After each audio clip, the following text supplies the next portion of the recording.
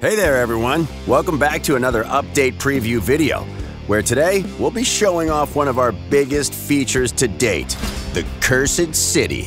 The gates to this accursed place, also known by the city's original name of Sintranos, will be open soon.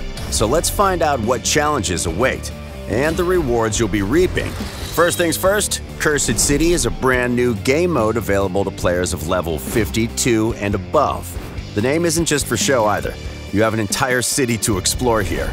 There's 100 stages spread across 4 districts, with each district getting progressively harder to complete. There's new challenges and fiendish twists on old classics.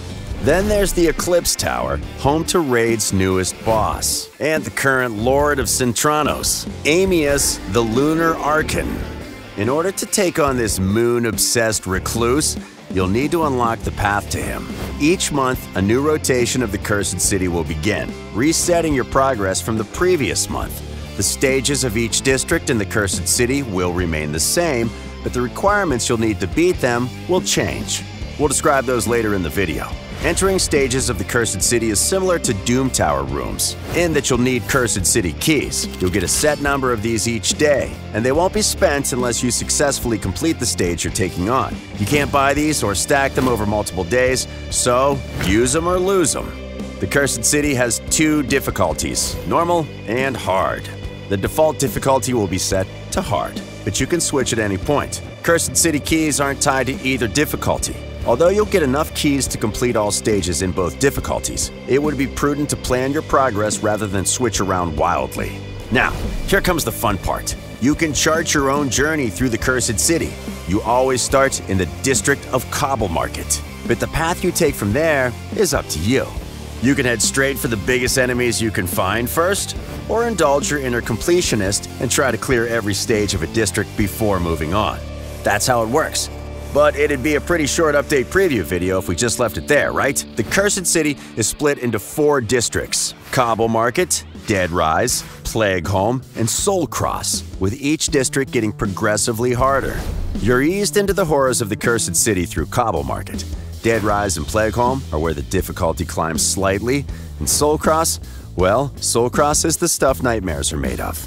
Each district has exactly 25 stages, and that number won't change between rotations. The other thing that won't change is the position of individual stages on the map, or the paths that connect them. Urban redevelopment is not high up on Amius's list of priorities. Each stage within the districts can be one of 4 types: regular, boss, double boss, or awakening. Let's run through them one by one. Regular stages are your standard run-of-the-mill battles in Raid, like you'd find in the campaign. You'll fight across 3 rounds with a wave of enemies in each round. You've faced these types of battles hundreds of times before, but the ones found in the Cursed City might be a little more difficult than you're used to. Next up, we've got Awakened stages. As the name implies, you'll need to bring your Awakened champions to take on these stages. Each Awakened stage requires a certain number of Awakening levels across your whole team, indicated by red stars on a champion's portrait. So, if an Awakened stages requires 6 red stars, you could bring 1 champion with 6 red stars on their portrait, or 2 champions with 3 red stars, and so on. Once the requirement has been met, you can then focus on filling out your team with the best champions for the job. Completing Awakened stages isn't necessary to get to Amius the Lunar Archon. They can offer an alternative route though, and give you some pretty sweet rewards when completing them for the first time. Moving on, we've got boss stages. Here, you'll be taking on some of Teleria's most famous foes, like the Iron Twins of Auname the Sand Devil. A quick glimpse at the Cursed City map reveals that these boss stages are often located at key landmarks, like bridges between districts or paths leading to the next kind of stage, Double Boss. Yep, that's right, the bad guys are teaming up. There are 12 double boss stages in total, with 3 popping up in each district. The location of the double boss stages in each rotation of the Cursed City will always be the same. You'll also find that the boss duos will scale with each district's difficulty. So don't worry about walking into Cobble Market and facing off against Astronix the Dark Fae immediately.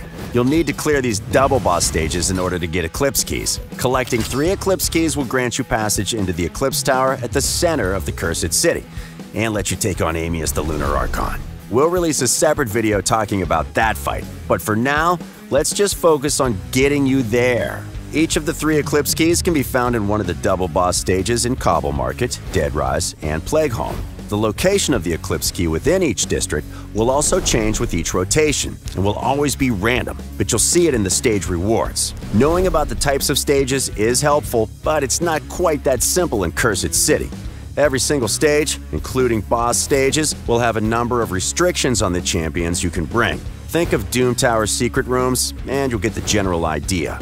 Some will restrict which rarity of champion you can bring, or perhaps which affinity, type, or faction. Some of these restrictions are unique to the hard difficulty, however, and you won't have to worry about them on normal. These unique stage restrictions will change with every rotation, so don't expect to be able to rely on the same path. You'll have to change up how you traverse the districts. Alright, we've covered a lot here, so quick recap.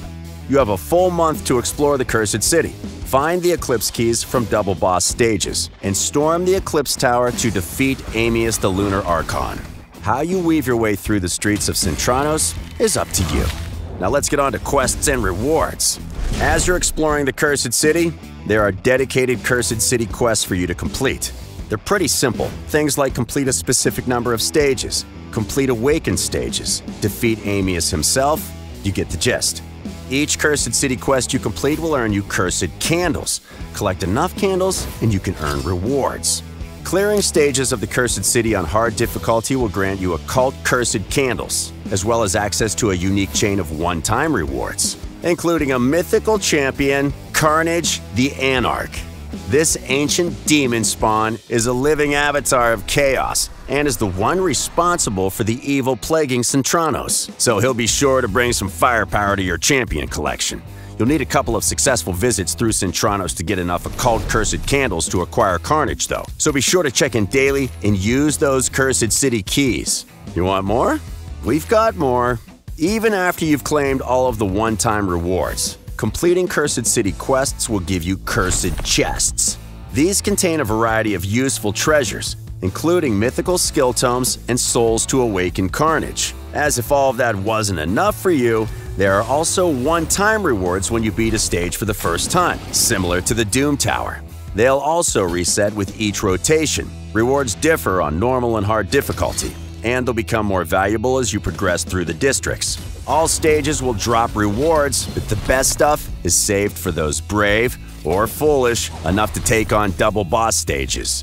Some of the rewards will include Cursed Remnants, which you can collect to summon epic and mythical champions. There's also a new type of charm for crafting mythical artifacts in the Forge, which can be used on any artifact set. You may also earn Cursed Chests from some stages, and these can contain gear from 2 new artifact sets. Let's take a look at what they can do. Introducing the Supersonic and Merciless Gear Sets. They are variable gear sets, meaning you get new bonuses for each artifact or accessory equipped, all the way up to a maximum of 9 pieces. First up, we have the Supersonic set. Need your champions to go fast. This is the set for you. It offers boost to HP and resistance, as well as a massive increase to speed. But the real bonuses from this set include chances to manipulate your turn meter when equipped with 4, 6, or 9 pieces. You can see these bonuses on screen now. Put it on champions you need to be fast, and they'll be zooming. The second gear set is Merciless. This is perfect for damage dealers who are laser-focused on wiping out their enemies in a single strike.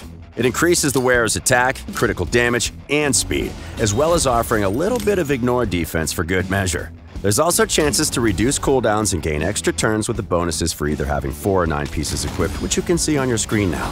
Whew! I believe that's everything. We hope you're as excited as we are to dive into everything that the Cursed City has to offer. Keep your eyes peeled for another video coming soon, where we'll talk more about the big bad boss of the Cursed City, Amius the Lunar Archon. Don't forget to like and subscribe so you can stay up to date on all the awesome things coming to Raid. Until next time.